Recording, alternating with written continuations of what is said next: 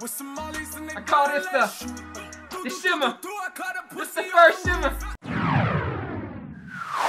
So before we get into this vlog, I gotta show you this crazy package that came in the mail. I wish I would've did an unboxing for you guys. Right here, we got the Heineken 100 collaboration with Bape. Probably the best package that I've ever received in the mail. We got 2 iconic global brands, 1 legendary capsule collection.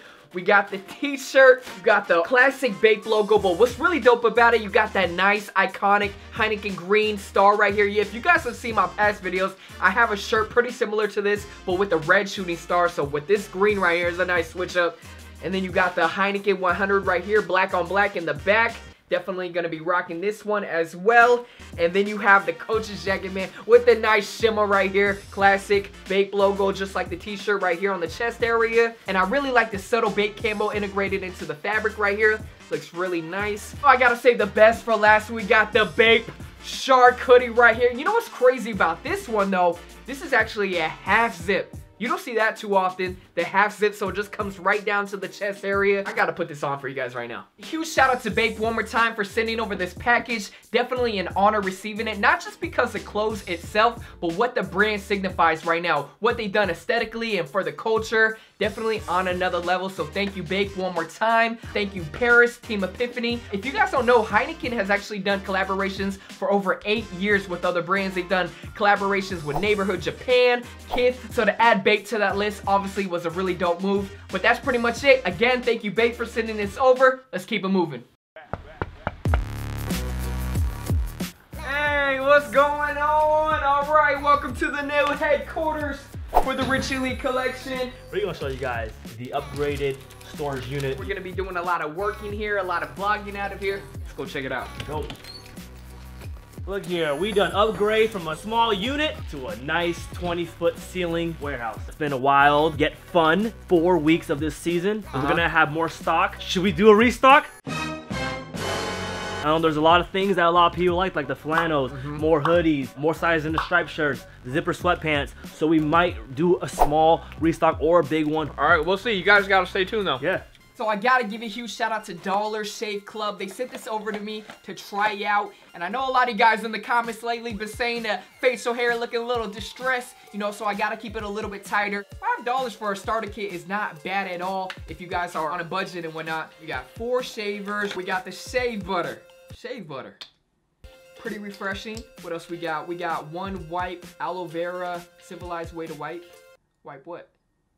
Cleansing solution. All right, let me open this up real quick. All right, busting out with the juice.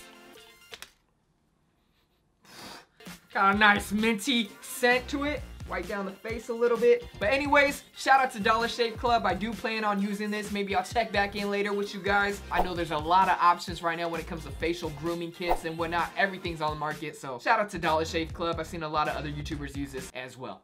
Peace. 1 minute, 37 seconds later. Alright, so this might be the quickest update in YouTube history. You know I told you that I would give you guys an update on the shaving kit and whatnot. I do plan on doing that, but I was doing a little bit more research. Update. This wipe right here is not really meant for the face. If you look at this card, it says shit, shower, and shave trial kit. And in the back it says 1 wipe Charlie. So actually, I just used this butt wipe right here on my face. Shout out to this wipe right here. That's all I gotta say. You know, if you want your butt wiped really nicely in a cleansing, aromatic way, definitely the 1 wipe Charlie. Shout out to DSV for sending these over. There's your update, guys. Works well on your face too. All right, guys. So right now we are walking in this mile-long hike to get a photo shoot done. I didn't really wear the most fitting shoes, the white on whites. We might be in Wisconsin. You guys don't know.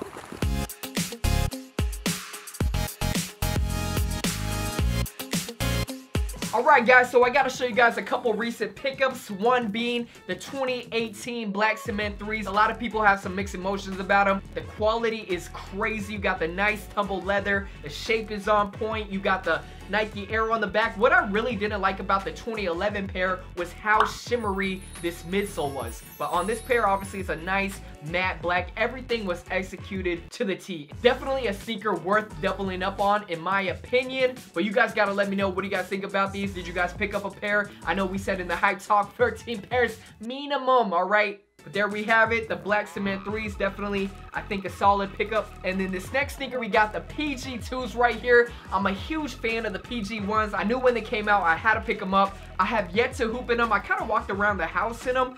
But I gotta say, man, this colorway is ugly. I know you guys weren't expecting that. It was the first colorway besides the PlayStation version that was available, so I had to pick them up. I'm not going to give you guys a performance review after not even hooping in them yet, but so far, my first initial reaction, I gotta say, they're a little bit more comfortable than the PG ones. I like the strap of the PG ones though, which obviously these do not have. I feel like there's a lot more padding on the sides than the PG ones. I can see these being pretty fire in some different colorways. You guys gotta let me know what you guys think of the PG 2s. I mean, for $110 for a basketball performance sneaker that is pretty good with some zoom in them, that's not bad. You can't complain. And they have the inner booty. Basically, it's like a whole inner lining on the shoe. They call them inner booties. I didn't make that name up. But that's pretty much it for my recent pickups that I got. Let me know what you guys think of the black cement 3s and the PG 2s. Do you guys plan on getting any of these? Let's keep it moving.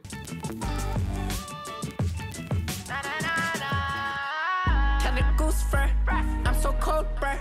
Back to school shopping, I just bought a roof. Alright guys, so really quickly I wanted to run down this Canada Goose jacket. I know these have been gaining a lot of popularity. These range from $800 all the way to $1,000. Just wanted to kind of go over some things that you might want to know before purchasing one. Number one, this is real fox fur. You got goose feathers on the inside, and a lot of people are questioning the ethics of Canada Goose.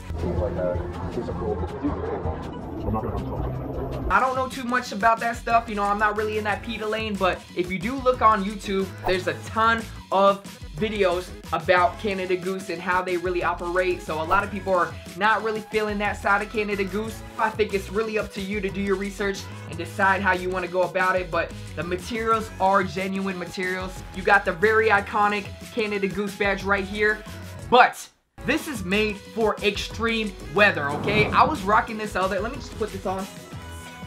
It is made for super extreme weathers, okay? You know, in New York, it gets crazy freezing cold. That's why a lot of people in New York, Toronto rock it. For California, I would not suggest this jacket, okay? I'm in Seattle, and it's already questionable that I'm rocking this jacket when it's raining. Some people are like, man, are you that cold?